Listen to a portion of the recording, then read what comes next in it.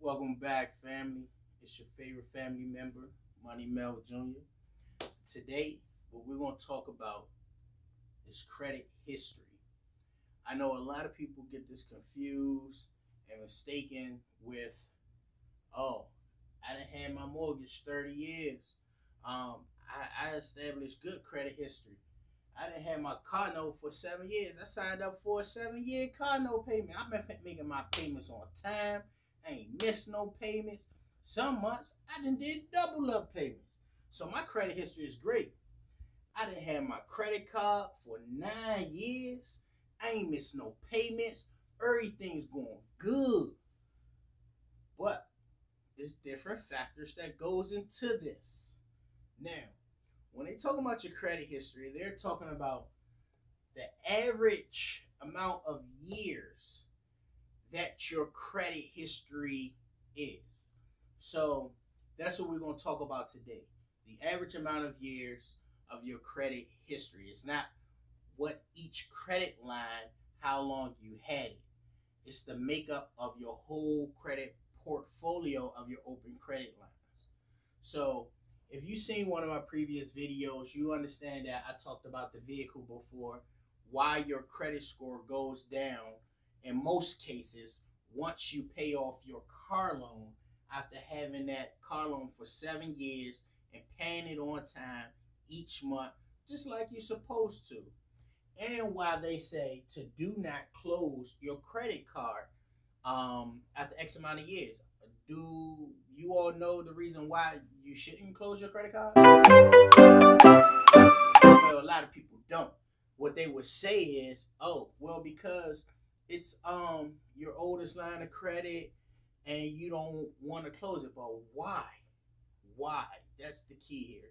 See, all three of these credit lines, is something different in between the three of these. I want to know, do you know what it is? What's the difference between the three of these credit lines? Let's say you're paying on time on each one of these. Every month is due. You on time. Sometimes you even double up on payments. But if you can choose which one of these that best support your credit portfolio, which one would you think that it would be? And why? All right. So look, here we go. Now, what we're going to do is, let's say you have a credit card. You done had your credit card for 9 years. We're not going to pay attention to these two lines of credit just yet. So you have your credit card for 9 years. Now, is this all that you have right here on your credit? 9 years, credit card. That's going to show, since we're talking about just credit history today, that's going to show an amazing amount of credit history on your credit report. It's going to show 9 years of on-time payment, strong credit history. Any creditor sees that, they're going to love that because you have longevity of paying on-time bills over an extensive amount of time, which is 9 years. Now, you done had this credit card 9 years and whatnot. Your car broke down. Let's say you got a clunker, you're driving, it broke down, and you want to go get a new vehicle. Or you want to surprise your wife for her birthday or Christmas or your kids, whatever the case may be. You need a new family vehicle. So you go down to the dealership and you go look, find what car you want. Now, you done got that nice family vehicle, right? So what you just done was open up a new line of credit. So instead of you having this one credit account right here, now you have two open lines of credit. We're not paying attention to these years just yet. So you have two open lines of credit sharing the same 9 years because you haven't had your car payment. So what happens is they share these amount of years right here because you haven't had this for years yet. So now when you have this for a year, so next year come around, your credit history report will say 10 years for your credit card because a year have passed, 1 year for your car. So that would be 10 years plus 1 year equals 11 years. So now your credit report not going to say 9 years no more or 10 years. It'll say 11 years divided by 2. So that leaves you with 5.5 years. You would say, well, hold on. I've been paying this bill for 9 plus years on time, and now my credit report doesn't state that I have 9 plus years. No, what it is your credit card have 9 plus years. Your car only have 1 year. So what you do is you have to add the amount of years up of all your open credit lines, and then divide it by how many there are. So there you'll get your average year of your credit history, and that's what they go off, your average. So in order for these two now to become favorable, you have to have this car loan for 7 years in order for you to start getting the largest bump in your credit score. But what happens on that 7 year, because a lot of us get 7-year car loans, you pay that car note off, and then so those 7 years drop off of your credit report. Then now you will be back over here to just having this on your credit. Now your credit history will go back up. So that's how what goes into your credit history reporting. So now I have the home right there, is because a lot of us, when we go apply for home loans, we get home loans for 30 years. 30 years we have home loan. So now imagine you've been paying your home loan, your mortgage, on time, every month, 30 years. Sometimes you even double up on your payment. Now, you didn't get to the 30-year mark. You got 2 months until your last payment, and your credit report is showing 30 plus years of good history, right? So what happens right here is, once you make that last mortgage payment,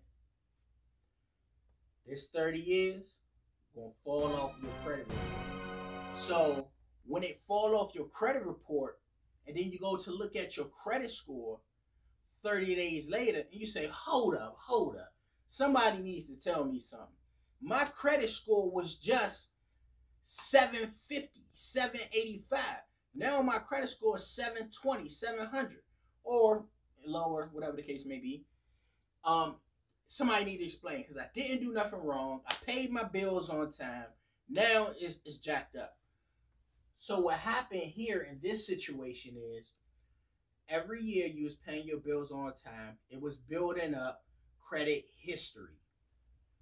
Once you got to your 5th and 6th year, you got to bump up in your credit score due to you paying your credit history on time. You got to your 7th year, you got another extra bump. Once you got past 9 years, you receive your maximum amount of bump for this credit line. It goes for the same for each of them, but I'm just talking about your mortgage right now. So you receive the highest bump for your credit history here once you hit 9 plus years. So after you pay your last payment off, that no longer becomes an open credit account. So what happens is it closes. So therefore it doesn't exist on your credit history, because it no longer show you paying on that credit account. So therefore it's gone. So that 30 plus years is gone. So a lot of people rely on their mortgage to build their credit and say, oh, a home is one of the biggest credit builders or whatever. Don't fall for that trap. That's why when I asked you in the beginning of the video, what's the difference between these 3 credit lines right here, these 3 accounts? So the difference in these 3 accounts is your credit card is what's called a revolving line of credit.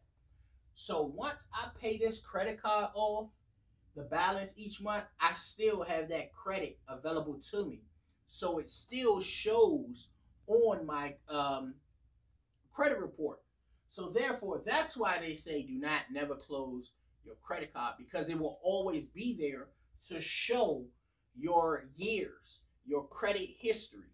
And once this hit 9+ years, you will receive the highest percentage, the highest amount of points possible on your credit report for having this credit card, this credit account.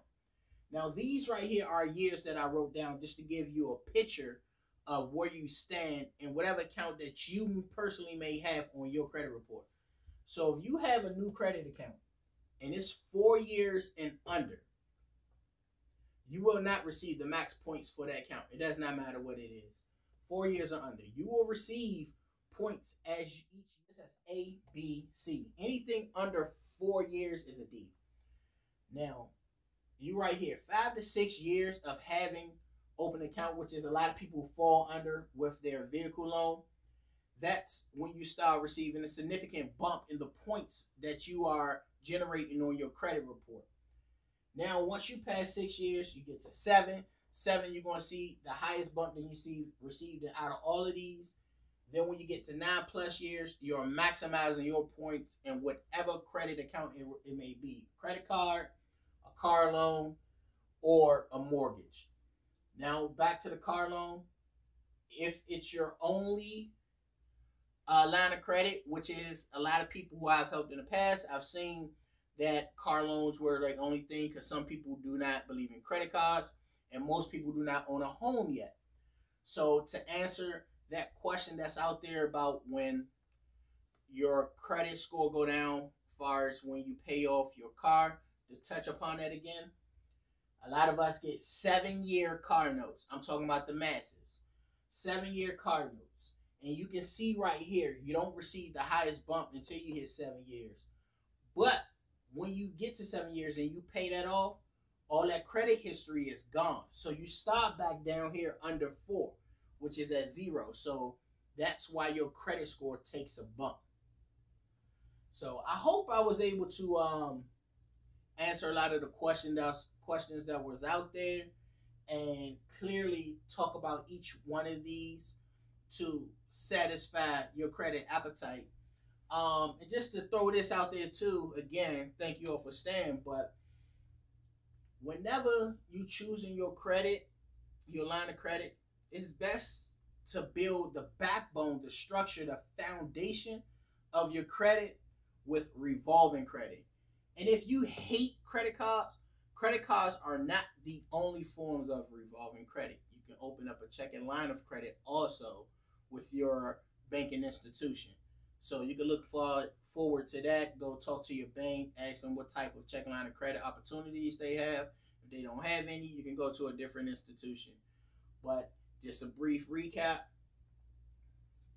revolving line of credit, installment credit. This credit history gonna fall off once you pay your mortgage off in 30 years. This credit history gonna fall off once you pay your car note off in 7 years. This credit history will always remain, so never be late on this, always be on time.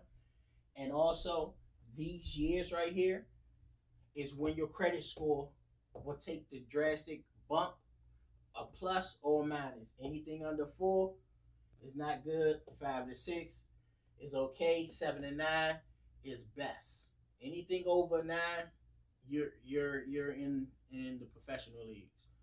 So thank you all for stopping through, family. Come back and see me soon. It's your boy, Money Mill Agenda.